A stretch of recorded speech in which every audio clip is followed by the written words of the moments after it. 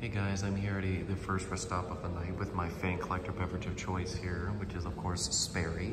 And really interesting install. We have one bronze line, a couple silver lines, two more bronze lines there, and they've got all the blades installed upside down, which is more for recirculate. Well, all industrials kind of they use to recirculate heat, but these ones aren't really blowing anything down. So I found that kind of interesting that they did that. I don't know whether people come in and change them when they need to, based off the fact that it's almost summertime. I would say they just leave them like this all the time. But I just thought I'd make this quick little video to show you. So yeah, thanks for watching and bye, Fanstick.